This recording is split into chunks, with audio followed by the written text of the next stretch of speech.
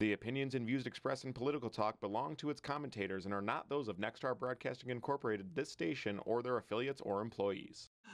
Welcome to this week's Political Talk with Tom Santulli and Dora Leland. As protests continue throughout the nation, sometimes leading to violence, is the president's directive to send federal troops into states an appropriate measure to deal with the crisis? That's the topic for today. Dora, what do you think of the president's decision to do that?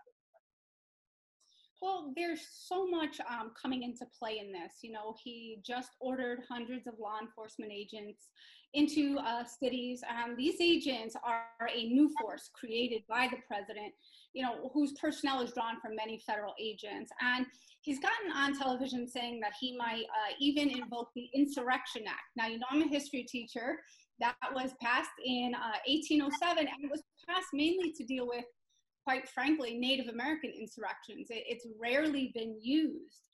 So you have to ask yourself, what does this boil down to? Why would a president send troops into cities which have clearly, the local and state authorities have not been asked whether or not they want it? Matter of fact, they've been pretty clear that they are not in agreement with this.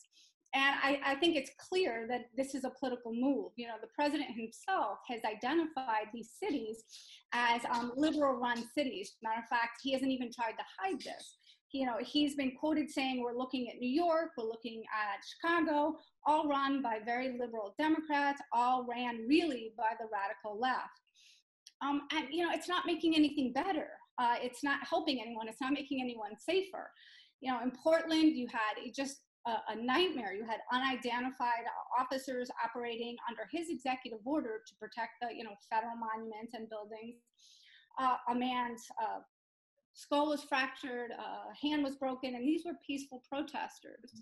And what it's going to come down to, there's several lawsuits filed in federal court on questioning whether or not that this is an appropriate use of federal force. One, I know the Attorney General in Oregon is saying that, you know, this is a clear violation of the 10th Amendment, which gives policing powers to state and local authorities. So how it plays out is really going to, once again, we're back in the federal courts to see, is this an unauthorized use of force? All right, Tom, what do you think about this?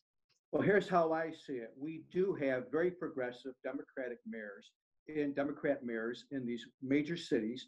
And what's going on is there's violence. And I think the public, as they sit at home and turn on their televisions, and here in Portland, there's no problem. And then they turn it on and they see people fighting and knocking people down and hitting people over the heads, caps over the heads, throwing things at police officers. The same thing in New York City. And I think it's fair to bring up these are all run by progressive Democrats who now have taken over the party. You know, you've got Nancy Pelosi hiding, you got Schumer hiding. These people have stolen the show, and this is where they're going. They see nothing wrong with what's going on in these cities. It's just people expressing themselves. Even though people are getting hurt, crime is up immensely in these large cities, 150, 200% shootings, children getting shot. Oh, but what's wrong with that? I mean, this is just people this isn't people expressing themselves. It's people that realize these people are afraid of them. We're going to do what they want, and these mayors are hiding instead of showing any leadership. And here's what's happening. People are fleeing these big cities, Philadelphia, Chicago. Here we got Mayor de Blasio in New York. Oh, everything's wonderful. You know, even Cuomo said the president's offer not to send troops, but to send federal law enforcement who are already there working with local and state police. It's a good idea, but he doesn't. No, de Blasio is going to drive business out, which he started, people leaving New York City and the state that leads the nation in loss of people because they just don't know how to restore it. They hate Trump. That's all they know is they hate Trump. And I really do think that at the end of the day, the public is going to look at this and say, this is outrageous. We want law and order. That's what people want. They don't want abuse of police, but they want protection. And I think, quite frankly, this will probably put the president back in the White House. Dora, your response to that? I think that we're really missing the clear picture. And the clear picture is that we have some real deep systemic problems in our nation. We are fractured. Black Lives Matter did not come out of nowhere.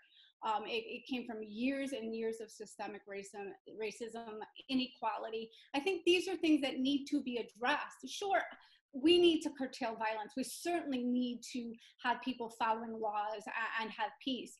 But that can't be at the expense of not dealing with these issues.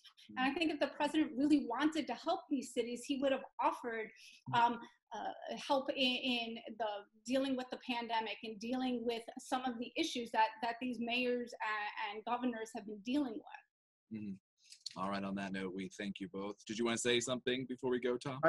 These progressive mayors could care less what Trump offered, whether it was COVID-19. They have taken over the party. They got their own agenda. They hate Trump, and there's going to be no sitting down and talking about this. I agree with Dora. We need to sit down and have a conversation, but you can't do it while you're. It's not the peaceful protesters while these people are destroying property and people's lives. Can't do it. Right. On that note, we thank you both for your comments on this developing issue. And of course, for the latest edition of Political Talk, you can simply log on to our website, mytwintears.com. But we'll be right back.